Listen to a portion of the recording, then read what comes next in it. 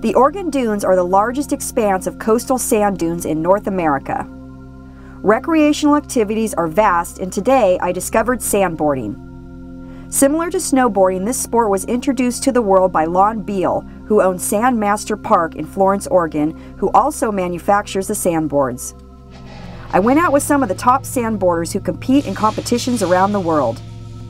Our first stop was just behind the board shop at Sandmaster Park.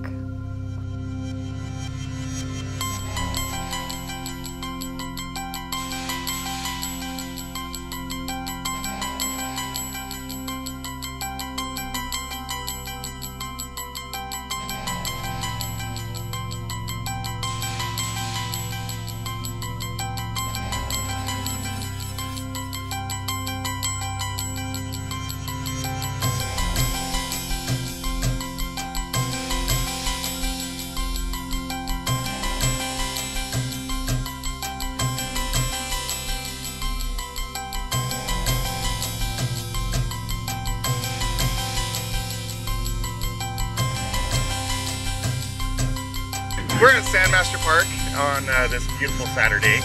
We're getting ready to go over to Honeyman State Park now and do some more sandboarding.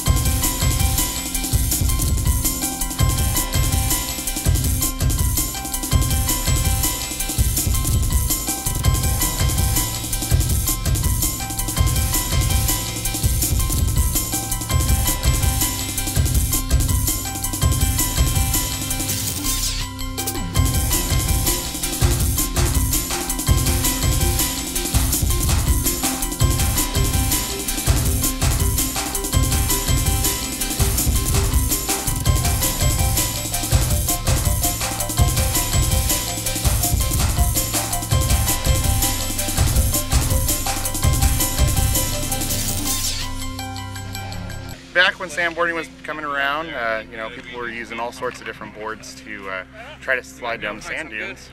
And one guy, his name's Lon Beal, or Dr. Dune. He created the first sandboard, and it's been the best on the market ever since.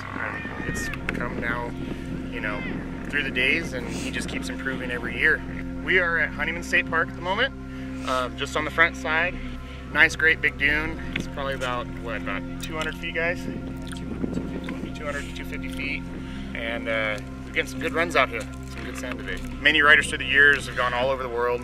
I've been to Mexico, Egypt, Colorado, all through Oregon and California just to sandboard. So we've got people in Peru that we compete with, Chile and Brazil, that they all come around to different competitions throughout the year. And sandboarding is different from snow in the fact that the sand handles a lot like water. So it ends up being a lot more similar to wakeboarding or surfing in the fact that you don't really use edges to carve, and you're not leaning forward like you do on snow.